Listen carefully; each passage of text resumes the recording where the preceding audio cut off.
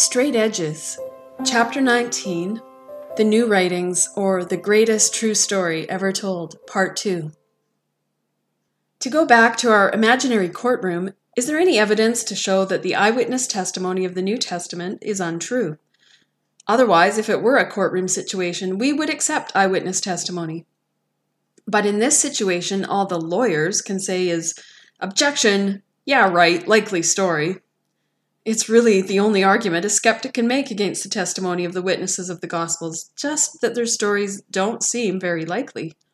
These kinds of stories don't happen every day, but we've agreed that statistical probability can have no bearing on this case. If the jury is expected to believe that the witness is telling bare-faced lies, the jury would at least want to know what motives a witness may have for telling bare-faced lies. Why would someone get up in a courtroom, swear to tell the truth, the whole truth, and nothing but the truth, and then start in on a pack of bare-faced lies? People do it, but they generally have some reason. A common reason is self-preservation, or, along the same lines, gain. People tell lies in a courtroom or elsewhere to get themselves out of trouble, or to protect someone else, or to put money in their pockets, or otherwise benefit themselves. But this motive falls apart in microseconds if we try to apply it to the situation we're talking about. You don't have to know much about history around the 1st century AD to know that the early followers of this man Jesus got themselves in a whole mess of trouble. If the events written in the Gospels were a pack of lies or a forgery, they didn't help the early Christians self-preserve. They've never helped anyone self-preserve. All throughout the history of the years Anno Domini, the new writings caused more trouble than they got anyone out of. Lying for self-preservation is not going to fly as a motive for the writing of the Gospels. Another reason I can think of that people tell lies is for self-aggrandizement. I mean, they lie to make themselves look bigger and more important. Does this offer a very good motive for the writing of the Gospels? Not exactly, when the only person aggrandized through them is the person of Jesus Christ. The disciples often come off looking foolish, and the Gospels claim to have been written by the disciples or those closely connected with them. If that's a lie too, then we have no idea who wrote them, and that doesn't fit in well with the self-aggrandizement idea. Here's another reason I've heard given for why anyone would tell lies like the Gospels if, in fact, they're lies. They were written for the self-preservation and self-aggrandizement of the church. A few centuries into its existence, the church found it needed something to help prop it up and keep it going, to support the faithful in their beliefs, and so the Gospels were concocted. This theory has one main problem. If the legends of the New Testament Gospels were born after the church, what church exactly? The faithful? Faithful to what exactly? If the church was already well along in its existence before the basic tenets of the gospel had been conceived, I'll say the church would need some propping up. It would have materialized out of thin air in the first place. If there were no gospels, or at least no gospel, singular, to begin with, then out of what substance could the church have spontaneously generated itself? This point will come up again.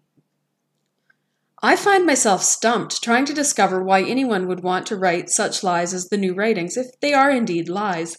We can't rule out absolutely the possibility that the New Testament is a pack of lies, however. People do lie sometimes for no apparent reason.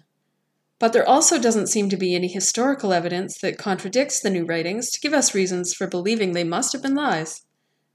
On the other hand, I'd like to talk about two facts we have right in front of us that seem to me to be strong evidence that support the truth of the new writings.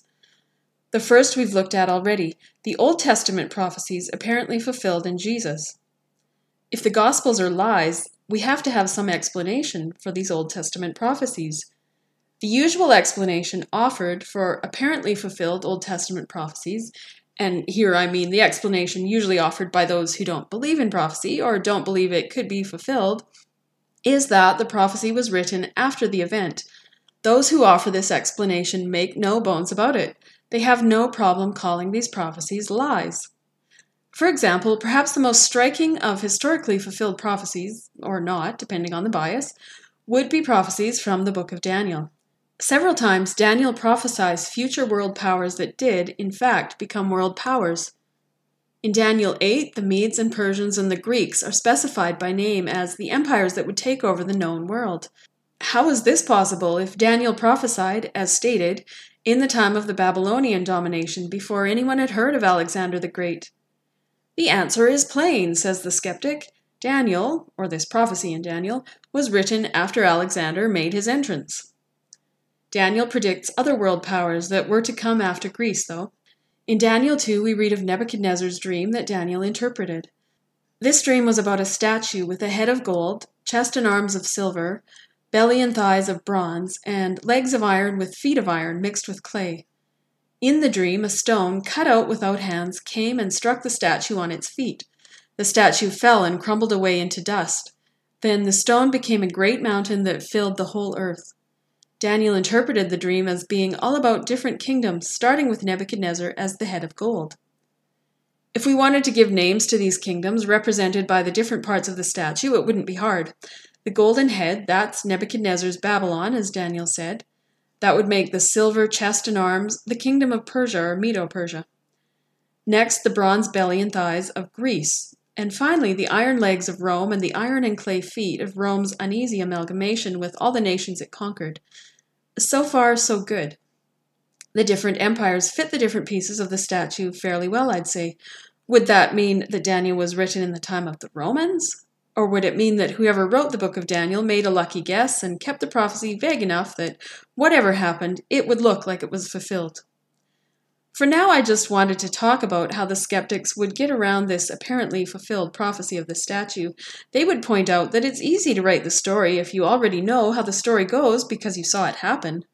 That's all I wanted to say about this prophecy for now. Just use it as an example of the skeptic's explanation. But we're not done with it yet. Hang on to this statue story. It comes up again later. The usual explanation for fulfilled prophecy might be conceivable in the cases of some prophecies. How does the usual explanation stack up against the suffering and dying God prophecies? Does anyone suggest that these Old Testament prophecies were written after the fact of Jesus' life and death to bolster support for him and his following? I don't know that I've heard anyone suggest such a theory, and for obvious reasons. Take the clearest example, the prophecy I quoted to you in an earlier chapter from Isaiah 53. Does anyone seriously attempt to say that it was written after the time of Christ? If so, all I could answer is that it would show that a person hasn't looked into it, had no idea what he was talking about, and was madly grasping at straws to get around something he didn't want to be true. I think it's pretty generally accepted that the Old Testament was completed many years before Jesus lived, but even if I'm wrong, and that's not generally accepted, think about it. Scripture-believing Jews today, most of whom don't accept Jesus as the Messiah, accept this passage as part of their holy scriptures. Could you imagine how that state of affairs could have come to be if the passage was written after the time of Christ by his followers? Can you imagine a forger trying to insert prophecies like this one into the pages of the Jewish scriptures? With the high regard the Jews had for their scriptures, and with the thorough knowledge the Jews had of their scriptures, and with the determination of the majority of Jewish leaders at that time to stamp out Christianity, can you imagine any forger managing this feat so successfully that Jews today accept these scriptures as their own? Obviously, any attempt at that kind of forgery would have met with a hue and cry, not with open arms. The idea is ludicrous.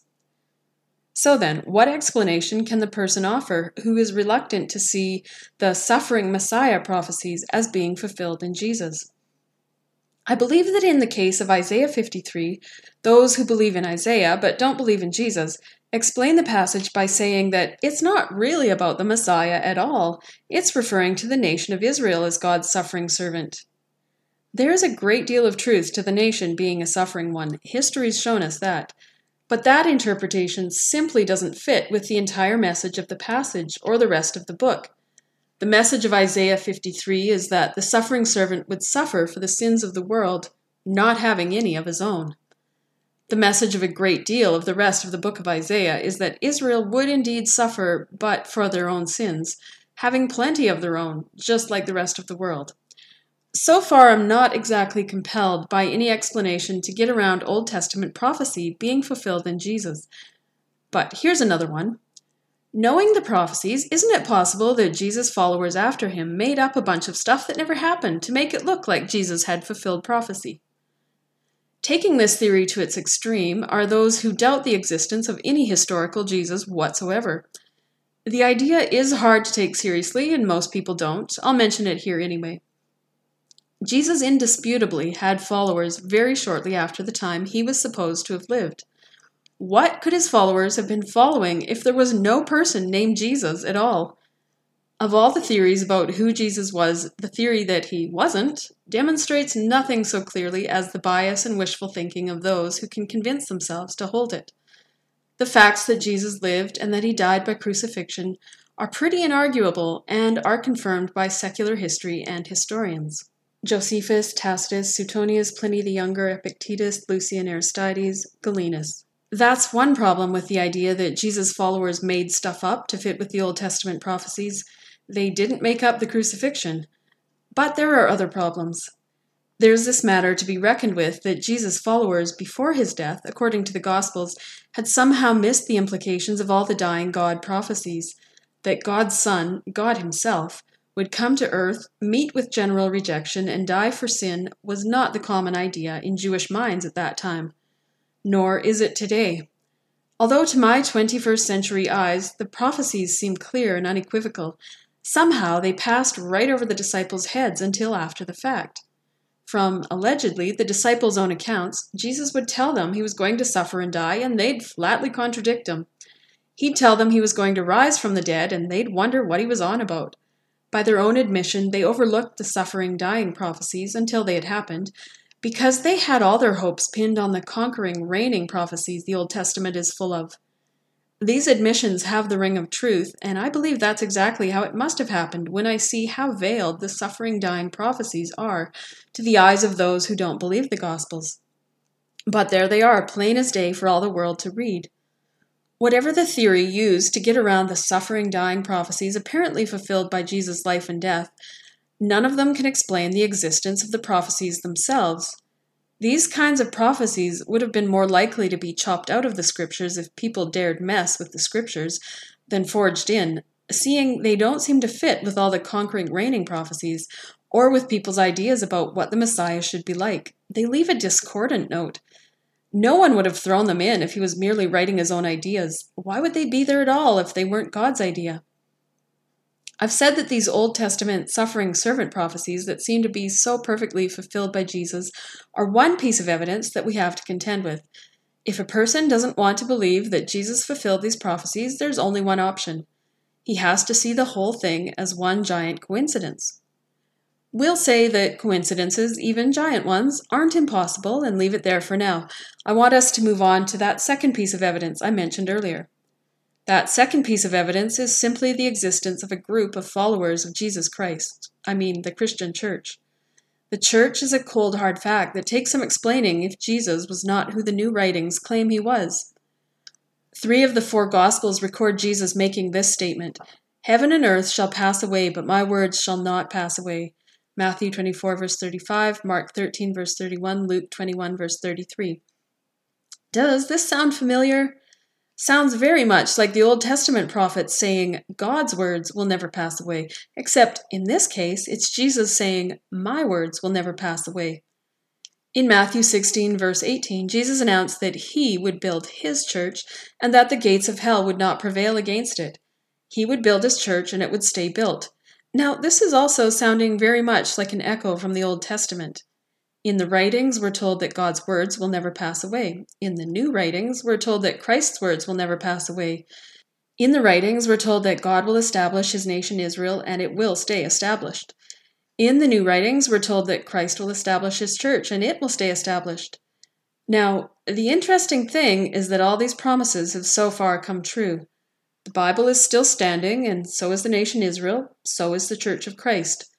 These are the facts. Whatever a person wants to believe about the Bible being a book of lies written not by God, but by liars, he has to take into account the fact that it is the book that made all these promises, which have come true so far.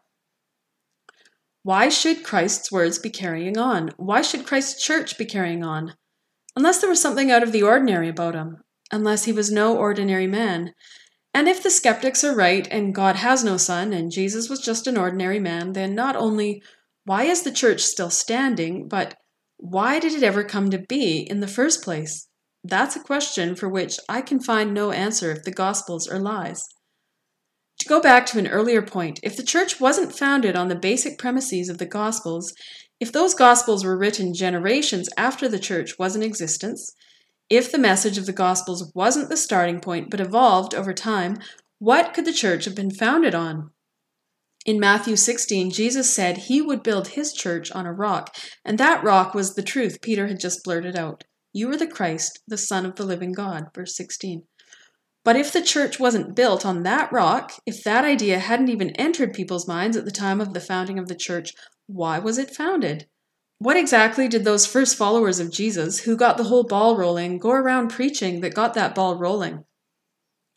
We could argue and speculate about what Jesus did or didn't do, that is, if we toss out the gospel records, because his life wasn't well documented by secular history.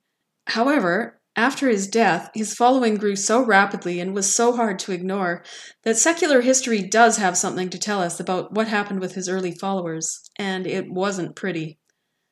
Even without leaning on the Gospels as our source, we can look at history and the early church to answer the question, who was Jesus? What does his church have to tell us about who he was?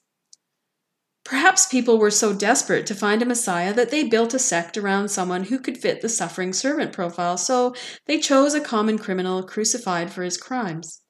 Are you seeing a problem? A criminal who is executed for his crimes is not usually the obvious choice to build a religion around. Doesn't seem very likely that Jesus was just a common criminal. Yet it seems very likely that he was crucified. But why would he have been crucified? The Romans didn't generally go around crucifying lowly carpenters without some kind of reason. So who was he really if he wasn't a common criminal and he wasn't just a lowly carpenter? What had Jesus done to attract the attention of Rome? What had he done to tread on Caesar's toes? If Jesus was, as the popular idea today goes, just a nice, though rather insipid moral teacher who went around handing out nice, though rather insipid moral advice, the church of his followers would have been much different than it was, and is. I very much doubt that Jesus ever struck anyone who met him as nice but insipid. Firebrand would be a better description for him by the mark he left on the world, and firebrands, literally, are what his followers became all too often. So many of Christ's followers down through the centuries have died because they were his followers. Nice but insipid doesn't usually get a person killed, and nice but insipid doesn't inspire other people to get themselves killed. Passing out moral advice has never been a capital offense anywhere. If that's all Jesus and his followers did, we would have a very hard time explaining why they started dying like flies at the hands of the Roman government. Even harder to explain is why they continued to multiply like flies in spite of it. Church growth exploded in the first century. Before the end of the first century, the ball those early disciples of Jesus got rolling snowballed. In the first century and in those that followed, the movement grew to the point where the Christians managed to get under the emperor's skin, to the extent that they became public enemies number one, and that under several different emperors. But that only seemed to add fuel to their fire. What could have caused the Christian movement to snowball like it did in such a short time? If those early ball rollers went around preaching nice but insipid moral advice, it's hard to imagine the movement snowballing or getting under anyone's skin. What could they have gone around preaching that was so revolutionary and so threatening that a very decided attempt was made to silence them? Jesus must have been more than just a moral teacher. So was he, in fact, a revolutionary, standing up and shaking his fist at Rome then? That he was crucified for the alleged crime of treason seems to be the most likely surmise. And that is what the Gospels tell us. After all, the Jews were expecting their Messiah to come and free them from the hand of Rome.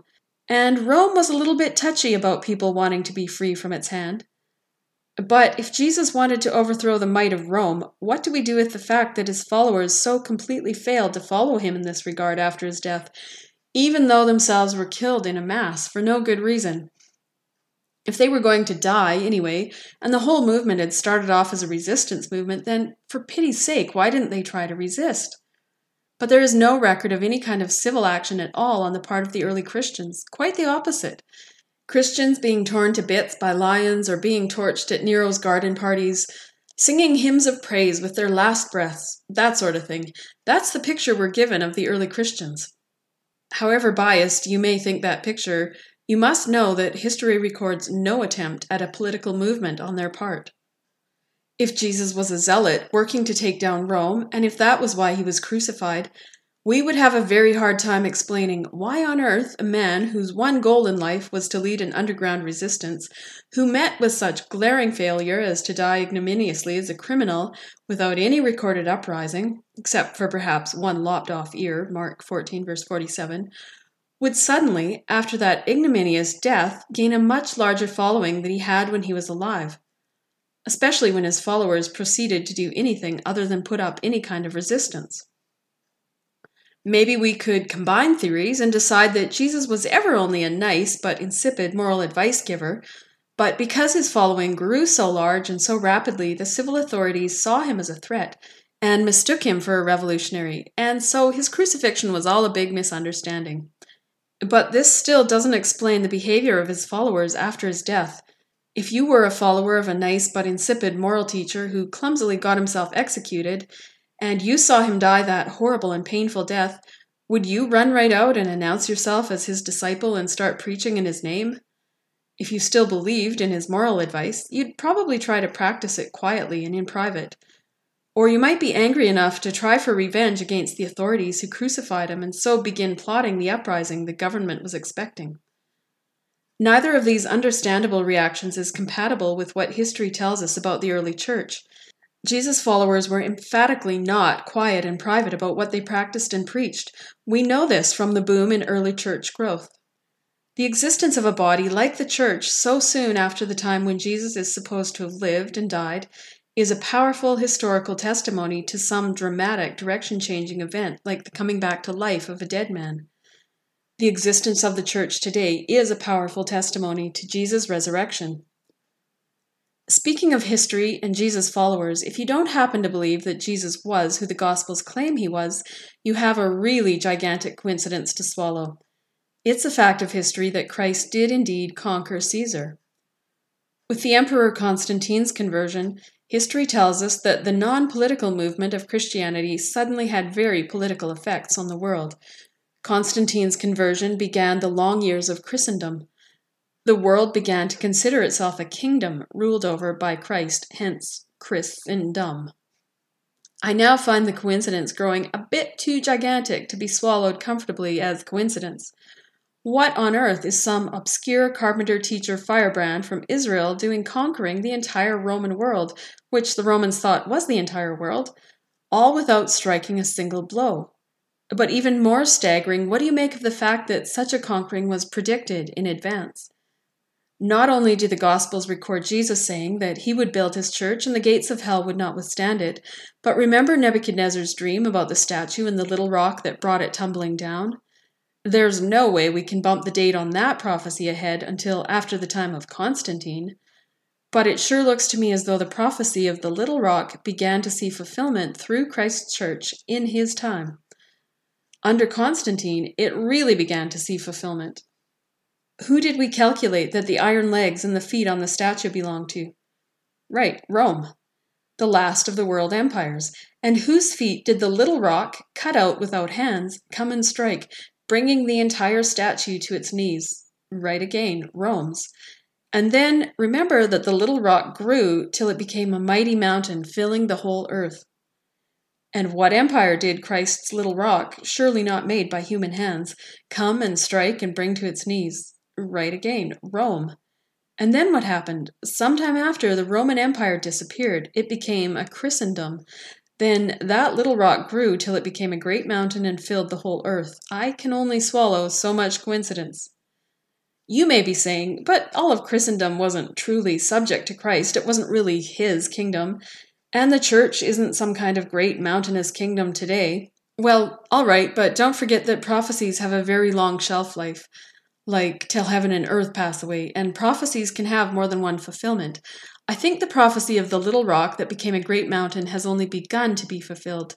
Don't forget all those conquering, reigning prophecies which this mountain filling the earth is part of.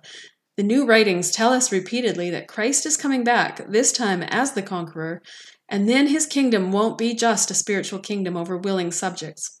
This all could be fodder for another whole book, though. I'm going to leave it there. All this was just to say that, like the little rock in the dream, the coincidence we're expected to swallow has grown rather mountainous. If Jesus wasn't the Messiah, wasn't the Son of God, his conquering the world in that way at that time of the Roman Empire really was a coincidence on par with the coincidence of the padded cell man claiming to be Napoleon, escaping from his cell and going out to conquer the world. No, actually, stranger. It would be more like the man from the padded cell going out to get himself killed almost immediately. Then, after his death, his measly following turns into a mighty ocean that rises up in his name to go out and conquer the world. All the stranger when you add to it the coincidence that it was predicted it would happen that way hundreds of years before it did. Personally, I'm more inclined to believe that Jesus was the Messiah, that he was the little rock hewn without human hands, that he was the Son of God, that he was the dying yet rising God. It seems to fit the facts better.